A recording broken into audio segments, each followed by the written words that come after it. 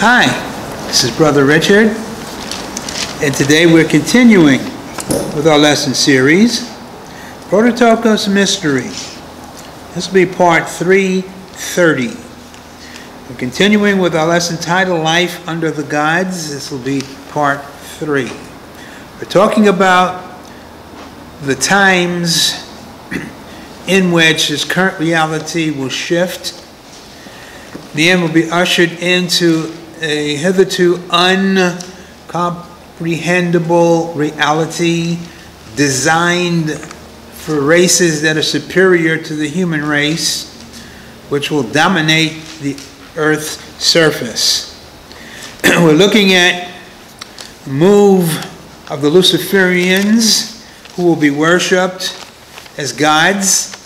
We're also looking at the move of the Lord, who is progressing and completing his eternal master plan of the ages, the plan in which the sons will enter into their calling, their destiny, and ultimately their positions.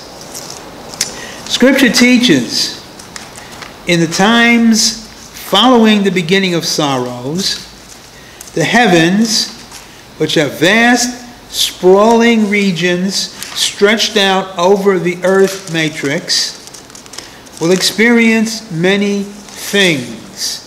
The heavens are regions undetectable at this time to the human race, but even now as we speak, the heavens are manifesting things which are affecting the human race. People are hearing sounds coming from invisible regions they can't detect, sounds that commensurate with trumpets, vast thunders, things that they can't pinpoint, which alert us to understand that the heavens are entering into the stage in which is being set for the coming reality that will engulf the earth.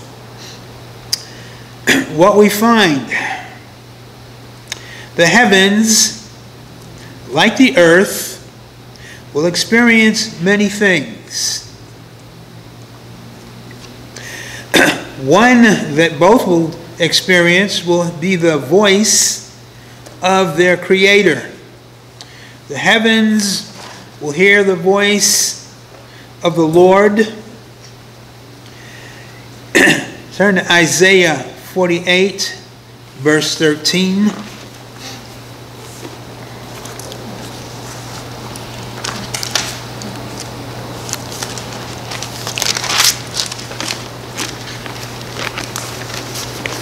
Here the Lord talks about the operation of the heavens, their origin, and how He manifests them into doing the things that He has designed for them to do.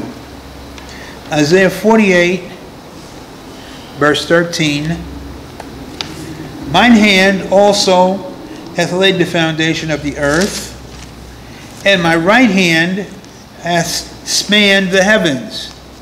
Now we came to a conclusion when he speaks about his right hand, he's talking about the agency in which He has authorized things to take place in the creation. In other words, YHVH is the right hand of Elohim. It is YHVH along with the direction of Elohim that set doors, bars, and gates, making the invisible sea non-functional. It's YHVH that has restored the operation, if you will, of the earth, set the moon in the course that it's currently in, stabilized the planets of this system, and basically brought things back to a working state. So the Lord refers to Him as His right hand. He says, my right hand hath spanned the heavens. The word span there comes from a Hebrew term, tapak, which means extended. It also means to stretch out. So it's YHVH that has basically designed the contour of the heavens in the state in which we see them. He goes on to say, my right hand hath spanned the heavens. When I call unto them, they stand up together. So Elohim mandates the operation of the heavens according to his design, his spoken word, sets the heavens in operation. Now, why does he say, when I call unto them, they stand up?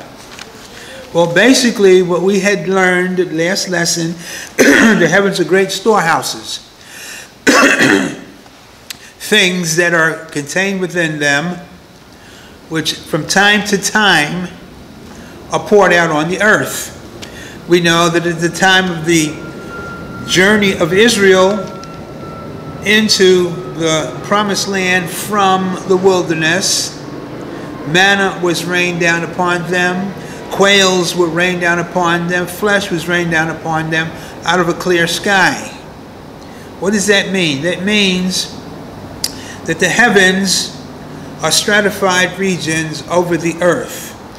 When the Lord wants to impart something out of them, he calls them and they lift up, they stand up on edge so that the contents within them don't rain down on the heavens, it rains down on the earth that is in the clear.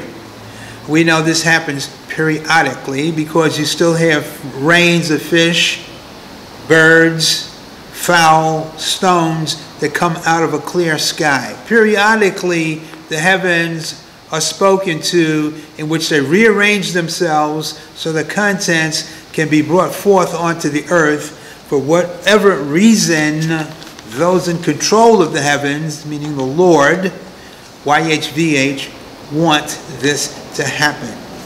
This is going to be a consistent activity at the time of the beginning of sorrows. Yes? I was watching this thing the other day, and there's a place on earth that every year rains fish, and the people of the village, they go out and they gather them up and they have a huge fish fry. Wow. But it's a scheduled event because every year it happens. Mm-hmm. Fish come out of the sky. Yes.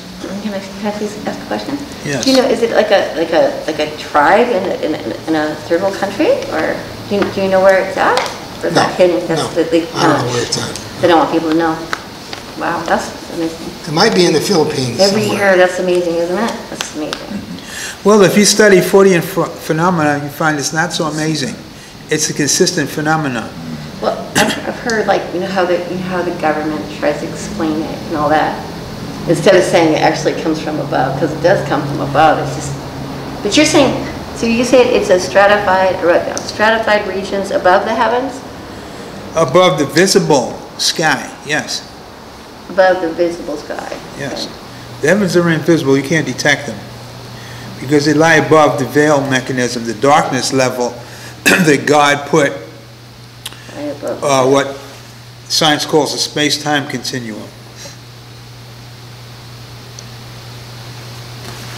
There are many things that come down out of a clear sky. Ice, people, cats, vehicles. What?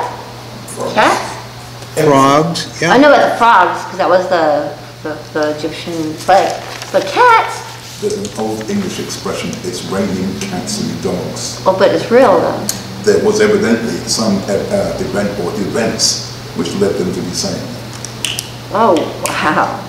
Which gives the understanding that the heavens, there are certain regions of the heavens that are comparable to life on earth. Sure. It has three-dimensional topography.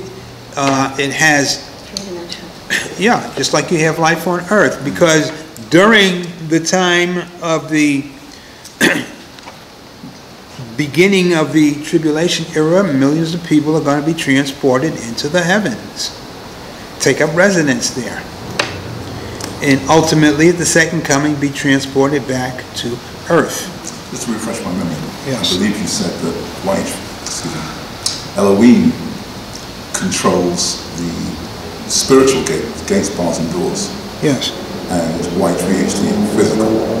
So when we're talking about physical foods, for example, or hail, that all comes from the physical gates, bars, and doors. So what items or what elements would come from the spiritual gates, bars, and doors? Gates, what's the second one? Conditions. Sorry, what was it? Gates, bars, windows, and doors. Gates, what? Bars. Bars. B-A-R-S, Oh, bars. thanks. Conditions. The spirit of fear is going to chase people around. Other things in Luke 21:17 that are going to have people on their backs with heart attacks and stuff. Right. The principalities, thrones, dominions, all that is under Elohim's control, dominion. Did you say that YHVH controlled 2 out of the 4? I say he has access. For instance, it was YHVH that opened the windows of heaven and the flood came out. It's YHVH that opened the windows during Israel's trajectory across the Sinai desert and it rained down manna and all the rest of it. But does he have control over all 4 of those, the gates, bars, windows, and doors? Or only 2 of these? Only 2. Right. Only 2. Which of the 2? The windows and the doors. The windows and doors, okay. So the gates and the bars are under Elohim's. So it says, when I call to them, they stand up. Is that Elohim? It's Elohim, yes. In other words, what YHVH did was he spread them out in descending, ascending levels. When Elohim speaks, the levels stand up, so that the content doesn't come down to the lower heavens, it comes down to earth. And this is going to happen during the era of the beginning of sorrows. You're going to see radical changes throughout creation. For some reason, Jonesy, I've got both YHVH and Elohim in this particular scripture. I've got Elohim when I call to them, and then they stand up together as YHVH. Either that or them is YH, when I call to them is YHVH, and then they stand up together as from Elohim. I don't know why I have both of them there. There must have been a conversation that we've had. Yeah, more than likely. YHVH has access to the heavens. He doesn't have access to the primary heavens. He has access to the secondary heavens, and he uses them for his particular activities.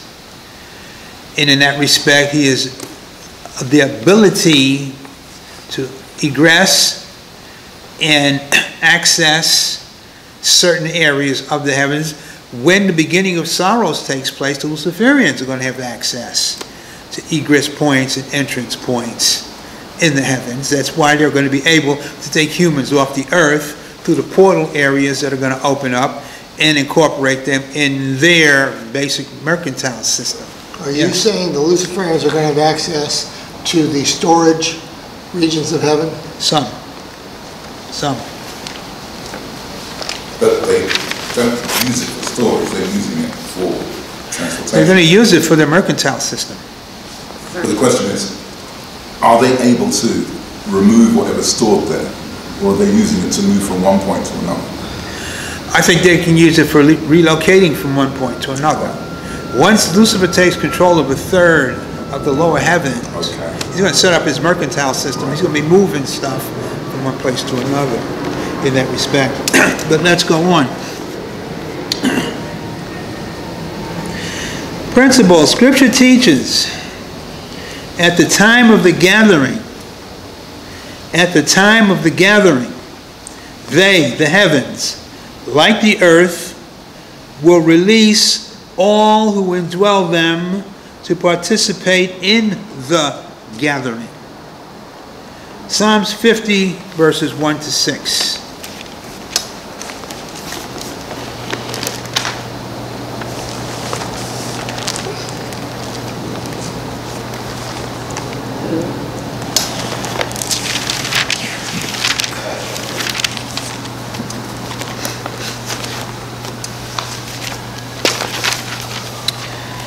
The mighty God, even the Lord, hath spoken, and called the earth from the rising of the sun unto the going down thereof.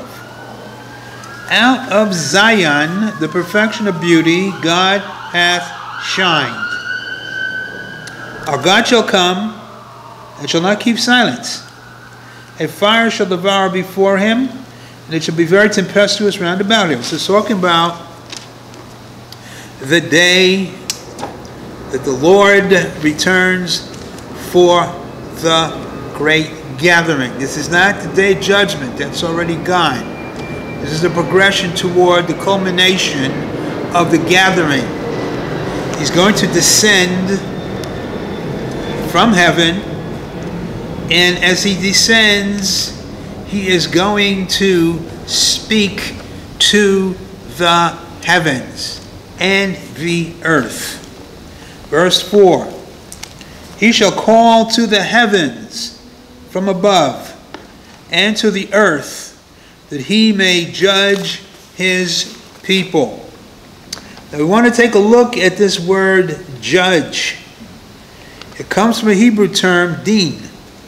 And what it literally means is determine the position and destiny of his called. Determine the position and destiny of the one that is called. So he calls to the heaven. What does he call? The next verse tells us, gather my saints together unto me, those that have made a covenant with me by sacrifice. Now we want to match scriptures here. This is very important. Very important. Hold your thought. Very, very, extremely important. Turn to the Gospel of John. Gospel of John, the 10th chapter, verse 16.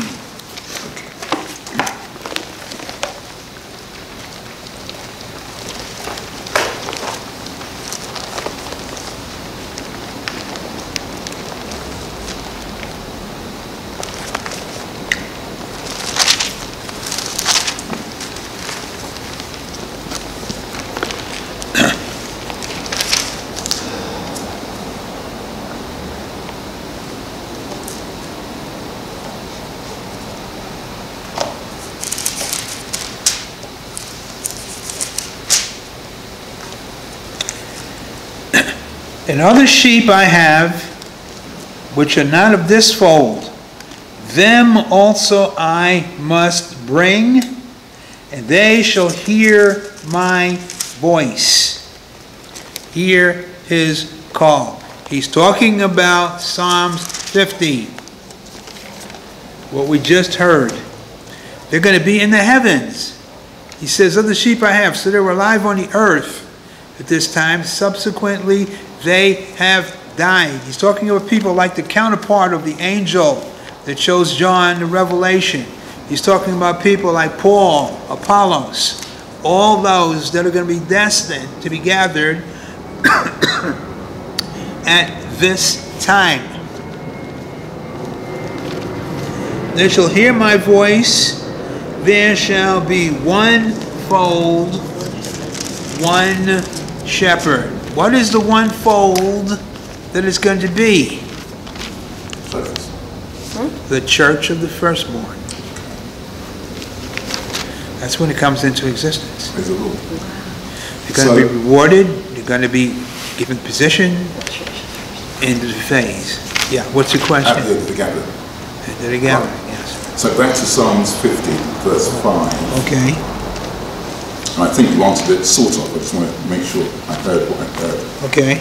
I'm understanding verse 5, those that have made a covenant with me by sacrifice are the dead saints only, and not living saints who have made a covenant by sacrifice. No, it's both. Okay. He shall call to the heavens and to the earth, that he might judge his people. Dead and living. Okay. For some reason, in a previous lesson, I understood that to mean the dead only. Probably because you've outlined the dead. Turn to Ephesians, first chapter. Verses 10 to 11. Okay.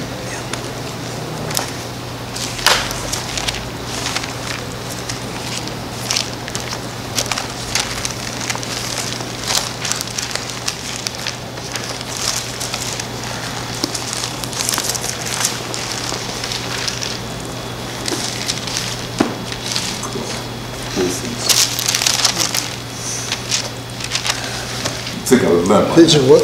These are the first chapter, verse 11, verse 10.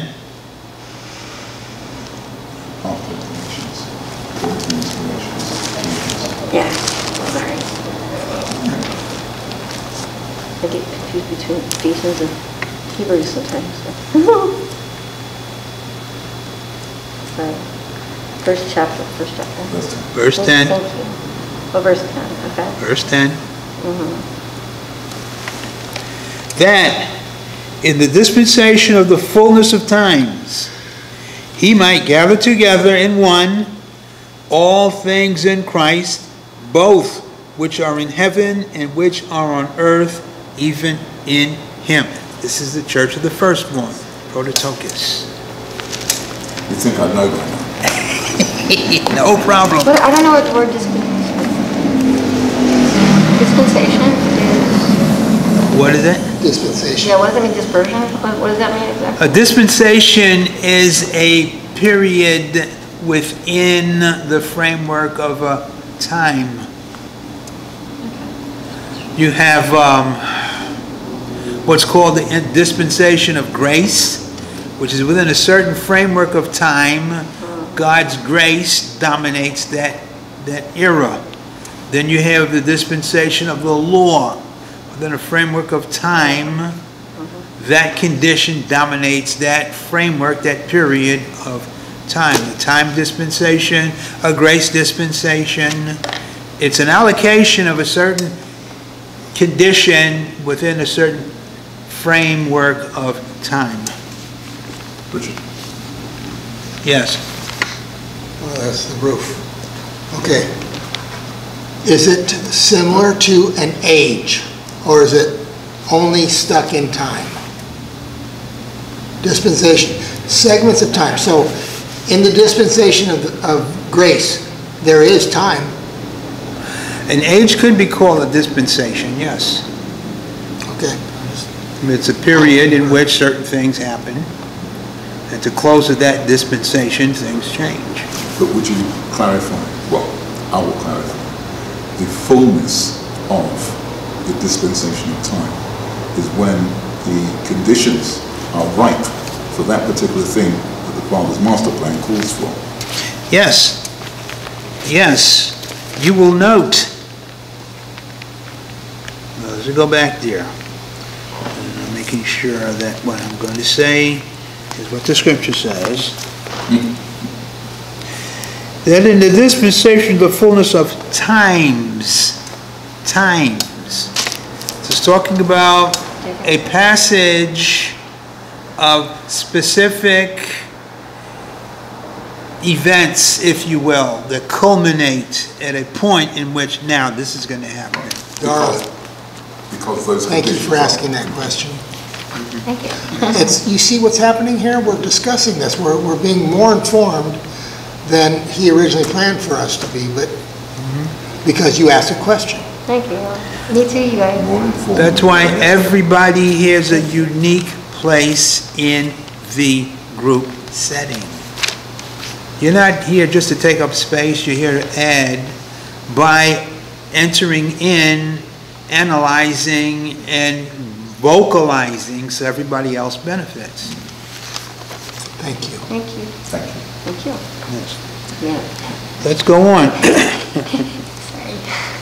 So we see the essence, the quintessence of what we're looking at is the gathering. Everything from the beginning of sorrow sets that into motion. At that point, that's when the teachers are going to be brought into the point in which they enter into their calling.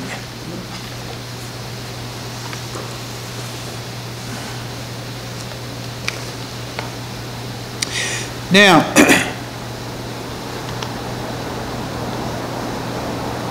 to be one fold, one shepherd, it's one family. This is the Prototokos teachers, not the whole Prototokos family. Because the whole Prototokos family doesn't come into being until the rapture. The rapture is the point at which the elders and the teachers are glorified, but the teachers already have their inheritance, they have their position. So they constitute the inner circle of the Prototokos church. So you should understand that the one-fold refers specifically to Prototokos teachers. But not the totality of the Prototokos church. It initially basically is bringing the Prototokos church into being. Thank you for saying that, brother. As in the old situation, the book of Acts, the church started with 3,000, 5,000, whatever it was. But then the scripture goes on to say, and the Lord added to the church. Maybe that's what he's saying, yes.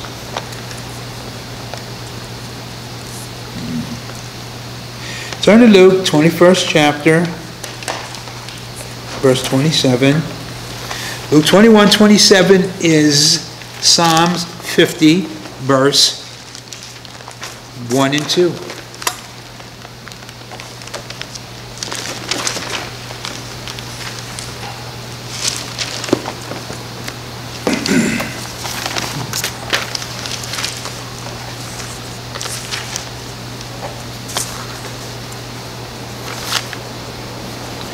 Then shall they see the Son of Man coming in a cloud with power and great glory. Then shall they see the Son of Man coming in a cloud with power and great glory. Our God shall come and shall not keep silence. A fire shall devour before him, and it shall be very tempestuous about him. Power and great glory. Everybody is going to see it. The human race, the Luciferian kings, everybody is going to see him descending. Yes. And this is the gathering and not the rapture. Yes. Yes. Now, what we find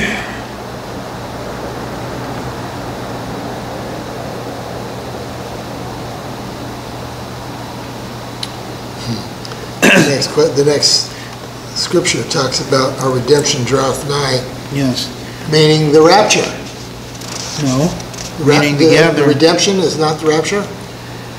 The redemption basically is talking about your reaching the culmination of what the Father has planned for you. No, because the rapture doesn't take place until long after that. Notice what he goes on to say.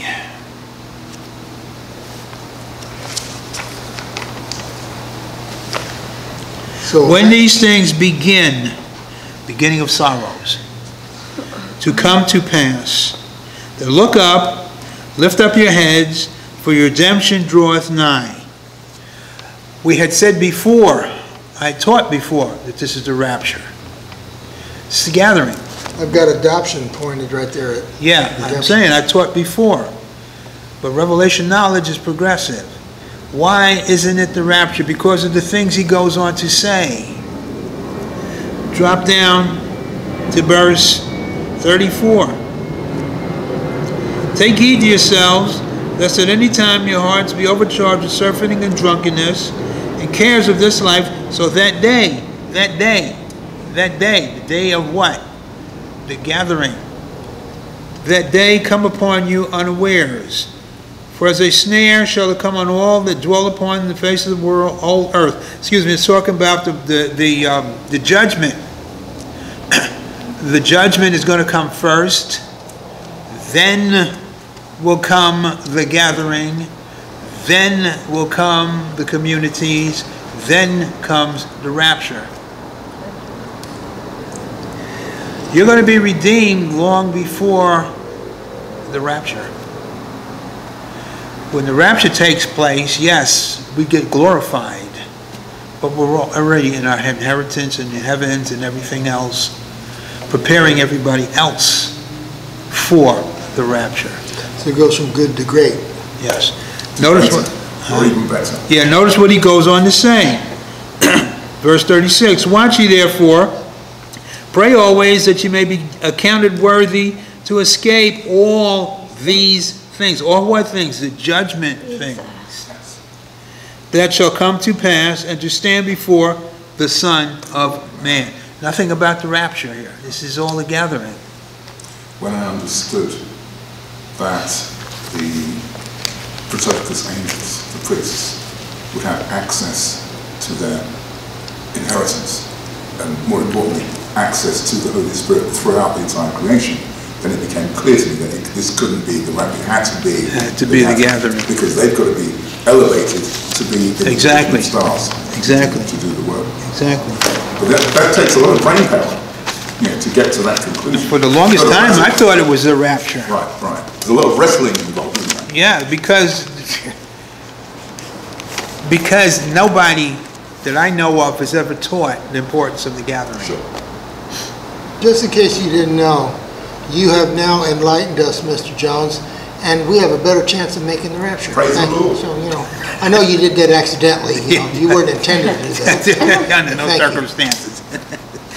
Praise Stuff the Lord. is complicated for sure, though. A lot of discernment. I like to tell anyone who's prepared to listen, I can't imagine a father allowing any old person to run the creation. There's got to be a whole lot of grief involved to get to the stage where he allows that. So, yeah, complicated is the least of the problems. It's what you do with your life here, what you can do and what you do. Amen. Yes. Well, the idea is the scripture's consistently telling us this doesn't come easy. You got to pay a price. You can't traipse around and be here and be there and experience this and experience that and expect to get the meat. Right. You have to determine, you're going to dig in your heels, you're going to make this a priority. That's the only way. The Lord's basically laid that out. It has to become the most important thing in your life, Mr. Jones? Yes. Sure. Yes. This actually is the suffering that the Lord talks about in Romans 8:17. If be so that you suffer With him, right. you'll be glorified together. Right. Part of the suffering is sacrifice to learn the word and the will of God for your life. Yes. It's like I get on Mason's case. I said, he wants this, he wants that, he wants the other. I said, I would tell him, come here, sit down and be quiet so I can give this to you. You're running over here, you're running over there, you want this, you want that. I'm not giving it to you on the fly. You come back here and you sit down with your hand open, and then I'll consider giving it to you. That's the way Christians operate. Oh, give it to me in 25 words or less. No. God is saying, sit down, be quiet, and put your hands out to receive what I have for you. It's the only way it's going to happen. So true, because it says we don't have because we don't ask. True, yeah. And we ask amiss if we do ask. Yeah. Your strong suit is humility, and you have respectability, but pronounced wisdom is your main attribute.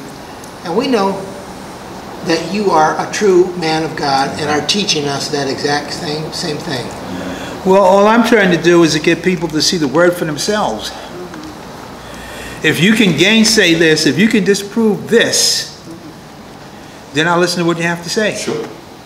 But I get what I get, not because I'm conjuring up something, I get what I get because I'm looking at what the scripture is saying. Well, let's go on. Scripture indicates all who are rewarded in this gathering will constitute the church of the firstborn ones and will become the instructors of all the Father's creations. Turn to Matthew 24, verse 47. Praise the Lord.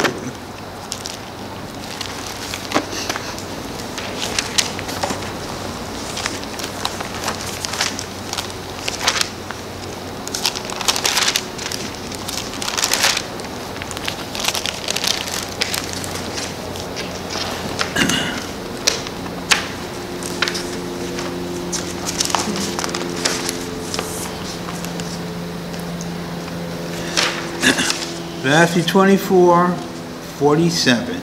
Verily I say unto you, that he shall make him ruler over all his goods. Who is the one that's going to be made ruler over all his goods? Verse 46.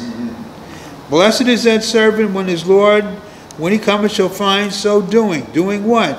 Giving them meat in due season. That's the whole lump sum total of the calling of the Prototokos teacher, is to feed God's sheep. Amen. Praise the Lord. Give them what they need. And the Lord will be so pleased with the individual that's found doing that, and he's going to give him authority to feed everybody. Now, I think there's one or two more things that he also get for that credential, Mr. Jones, but barely worth mentioning, I'm sure. yes, there's quite a few, quite a lot that goes along with it. We see an example of this. Daniel, the 8th chapter, verses 13 to 16. When you feed the sheep, you have access to time and space. There's no limitation. You can operate in the future. You can operate in the past. Daniel 8, verses 13 to 16.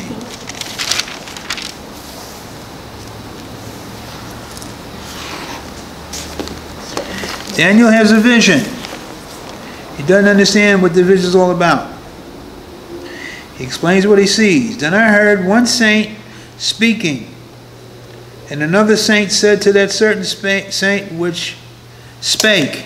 What is he saying here? He hears a saint speaking to multitudes of hearers. And after the saint gets through speaking, he comes up to the saint to ask him a question. How long shall be the vision concerning the daily sacrifice and the transgression of desolation, to give both the sanctuary and the host to be trodden underfoot? So, this Daniel sees a vision in heaven. A saint is teaching multitudes in the heavens. Daniel's on earth in time. Yeah. Saints in eternity in the heavens. Daniel sees a saint in the heavens come to talk to this other saint and ask him a question.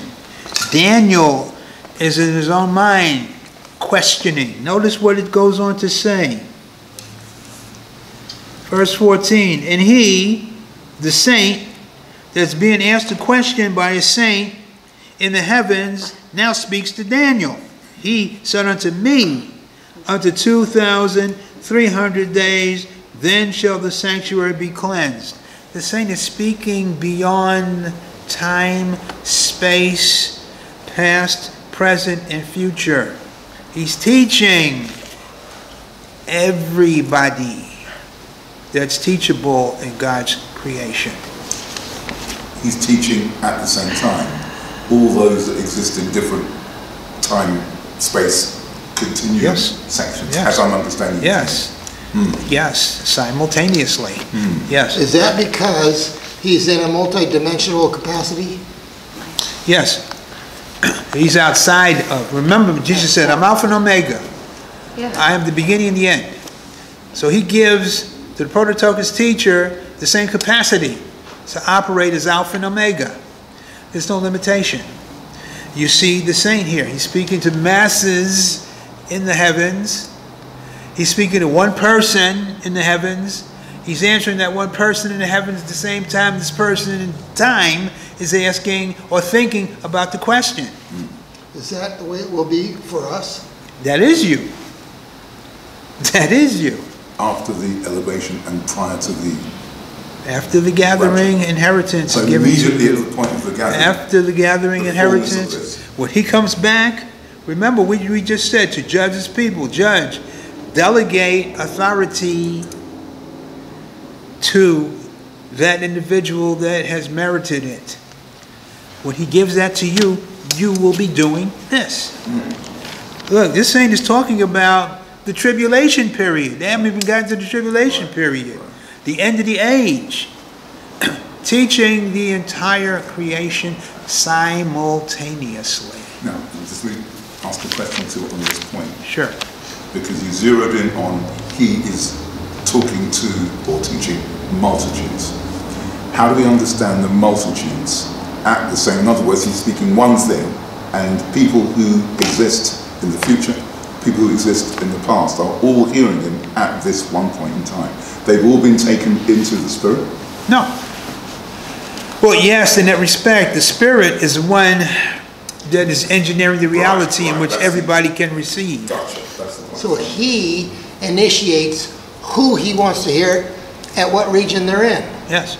So he's He's the both- medium in which what you have to say is going to be So he's promulgated. not only on earth speaking to Daniel, he's multidimensional, Yes. speaking to others at the same Yes, time. simultaneously. Doesn't that require the Spirit to be, I don't want to use the word commanded because the Spirit is God, but the Spirit to be informed of who needs to be and who doesn't need to be in the Spirit to receive this at that time? The Spirit knows.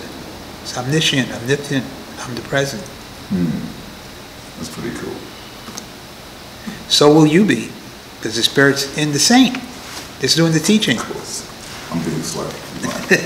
No problem. You're getting the vignette of the vastness of the authority that's going to be given by the Lord. Does this imply that all those who are to be taught the truths that the not yet glorified, faithful and wise servant, Matthew 24:45, is giving? He's teaching. I can't use the word time because he's in eternity. He's teaching in one session, let me use that term, to various peoples at various points in time. So everyone who's going to learn that thing is present at that session. That's what I'm really trying to say. Does that make sense to you? Well, looking at it this way, he has the capacity to touch everybody wherever they are simultaneously with the revelation. At their given, at his chosen point in time. Exactly. Right. So when he speaks to Daniel, Daniel's shocked because Daniel probably thinks this guy, he's looking over there, he can't see me. No, Daniel sees. He sees him speaking to all these multitudes. He sees the saint come up, ask him a question. He's got a question in his mind. He hasn't even asked the guy. Right. But he knows instantaneously Daniel wants to know the answer also. Agreed. But is Daniel shocked that he's hearing the answer to the question he hasn't yet spoken out? No. Okay. No. So Because he's expecting- looking for somebody Gotcha. to give him an understanding. And I imagine the Holy Spirit would clue him in Oh, yeah. to some Yeah. degree. Now, what will happen here, the beauty of all this is, Daniel's on earth wanting, after he's been given this vision to get comprehension, you could be standing next to Daniel, fishing in this river, and not know a whit about what's going on. Totally in the dark. Completely different reality. Does the person standing next to the one who's in the reality, in other words, let's take Daniel as being in the reality. Somebody is, I don't know, washing their clothes whilst standing on the back. Does the person washing their clothes, are they aware that Daniel is actually in their reality? Sure. Sure, they can see him. They can see So, what's going on. What do they see him doing? They don't have a comprehension. They won't have an understanding. He's doing something that they have no comprehension. He's talking to somebody. They don't know who he's talking to or what's being said because they're outside of that reality. So it would look like Daniel was crazy to Sure. that person. Sure. Well, what's interesting is that we're getting a caption of a conversation between Daniel and the angel. And it's not for Daniel, but he's getting an answer that is for us. So Daniel's asking for us, actually. Yeah, he's asking for himself also because he wants understanding, but his ministry here is just to be the custodian. Sure. Write it all down. You're not going to get full comprehension of it. You're just there to pass it on to the person that it's really intended for, because it's not for your time, Daniel. That's recorded. If only Daniel could comprehend at that time just how important his part in this is. Well, he knows it's very important, but he can't comprehend the fullness, because he can't comprehend the events in that respect. Now, the saint, we see a hierarchy here. One saint doesn't have the answer. He goes to the saint that's doing the speaking and gets an understanding along with Daniel. We see a division here. Scripture teaches the teacher group become the angels of the churches. Revelation, the 1st chapter, verse 20.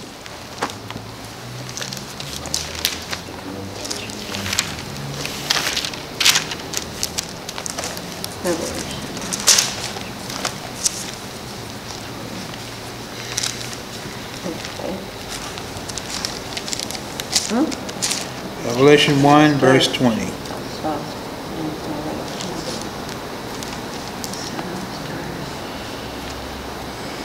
The mystery of the 7 stars, which thou sawest in my right hand. Verse 16 tells you that. He had in his right hand 7 stars. The Lord says what the 7 stars are. And the 7 golden candlesticks. The 7 stars are the angels of the 7 churches, Prototokos teachers. And the 7 candlesticks, which thou sawest, are the 7 churches, the elder group. Out of the churches come the elder group. They have been redeemed out of every kindred, tongue, people, and nation. So they constitute, along with the stars, the Prototokos congregation. You don't see the candlesticks in his hand. You see the stars in his hand. Yes. She raised her hand. The question. Yeah, okay. Sorry. Go ahead. Is it possible that one of the witnesses could come from this group? From this, No. this No. thing? No. Can you explain to us why? Because the witnesses come out of the Old Testament era. The Elijah and... They translate into the New Testament. They don't make the rapture. All that happens during the tribulation period. The rapture's already taken They're place. just going to be like brought down kind of thing, or are there people here already? No. The 2 witnesses are on earth when the rapture takes place. They aren't even 2 witnesses. They become the 2 witnesses during the tribulation period later on, when they're given power and they go forth and they prophesy 3.5 years. So the people that get stuck here then, right? Yeah. Well, they missed the rapture because they're from the Old Covenant era. They have to translate into New Covenant era by the power that they're given and being martyred. They get killed. Right. And then after they die, 3.5 days later, they resurrect. Then they go to heaven. Should understand that from the point that they are born manifesting into the human race. So we know that they were YHVH spirits manifesting into the human race. The moment they did that, I presume they go through a memory wipe of some form. Everybody does. Right. So they have no clue that they're to become the 2 witnesses until they become the 2 witnesses. That's right. Even Jesus had a memory problem because he couldn't tell his brethren. He had to go to the Father on a mountain all night and have the Father show him who to choose. And that obviously is built into the Father's mind. Yes. Yes. So what you have here is basically the rudimentary pieces of the Father's master plan for the Prototokos. Father does things masterfully, with great honor, great glory. And when you realize that you can have a part in this, man, it boggles the mind. the truth, nothing but the truth. In Jesus' name, amen. Mind-boggling.